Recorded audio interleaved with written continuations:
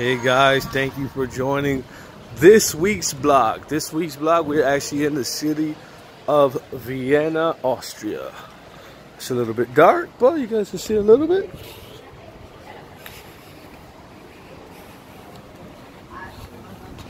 Alright guys, I want to thank you guys for joining in this week's vlog.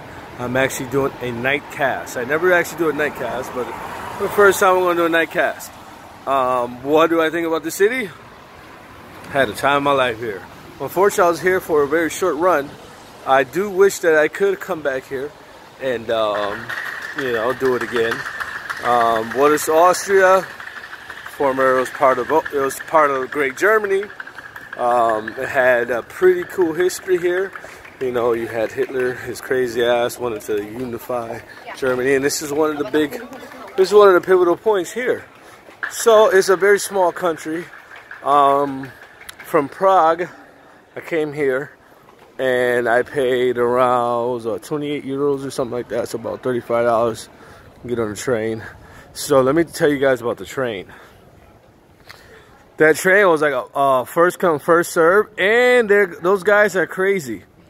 Meaning that if you bought a ticket, they can oversell it. There are people hanging out in the middle, like by the bathroom. Like 30 people there, just hanging out by the bathroom.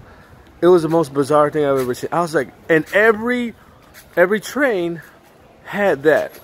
So that was pretty crazy, guys. Like, I mean, like, can you imagine 4 or 5 hours sitting there where people trying to get to the other cart and they couldn't get through because you're laying in the middle of this place. Oh no, it was terrible. That was an experience I never thought could imagine. The U.S., it would have been fire cold. They would have thrown the books at those people, but that did not occur. And I asked the conductor, saying, "Oh my God, like, why are these people just there?" They didn't even have an answer for me. Well, the guys, you guys are crazy, man. So I was actually lucky because I was running my ass. I was running to the train. I got on the wrong train. Luckily, when that train came, I was up and there was a lot of seating. The minute the seating filled up, I mean, there was probably at least 100 people without a seat. Imagine that, 100 people without a seat in the middle of the aisles. Oh no, it was guys, it was something that, you know, I don't think I'll ever forget that. So, back to my journeys here in Austria. Tomorrow I'm actually in Croatia, so we will be going live there from Croatia. They actually have a huge salsa congress there on the beach. Am I going to go? I don't know. You guys know how I feel about salsa. I love it, but you know, the atmosphere is a little bit funky. What was life like here in Austria? Very beautiful. I like the little river they got going on here, the little canals. The kebab here is on another level. I mean, I haven't had a kebab here. Oof. It's fire. And I find Prague kind of like, I find Vienna kind of like Prague, but like an upgraded and a better looking version of it. I can't explain it, but I feel like I'm in an upgraded version of Prague. And it's a lot cleaner, a lot better. We have the euro here. Over there in Prague, they have their own currency, which is a pain in the ass because they're always trying to scam you.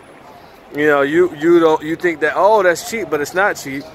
You end up paying 5 euros for a bottle of water or something like that. So it's something that, you know, Prague was great, but to tell you guys, I have enjoyed this a lot better in Vienna. Vienna was off the chain. I will definitely come back here. Will I go back to Prague? I don't know. But I'll probably definitely do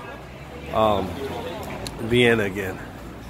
They got some pretty cool churches here. Like I said, the kebabs are pretty cool. Guys, I am going to cast off. It's kind of weird here because the sun pops out here like at 5 a.m. The sun is out. It's about 10:30 at night. So I'm going to cast off. I'm going to grab a kebab. Love you guys. Remember, join into my weekly blog and join me on Instagram, Facebook, choco.es.